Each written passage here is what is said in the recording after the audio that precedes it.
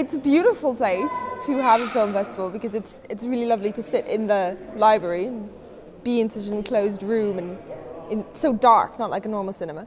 And it was a really lovely experience. We saw Grass, which is about Persian nomads in 1925 and their incredibly arduous trek. And it was accompanied by a really brilliant piano score and a guy somehow playing the piano and also playing the flute at the same time. So it was great.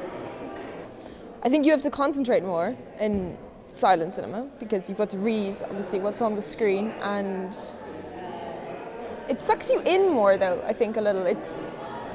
I felt I was more engrossed in the film because I had to concentrate more.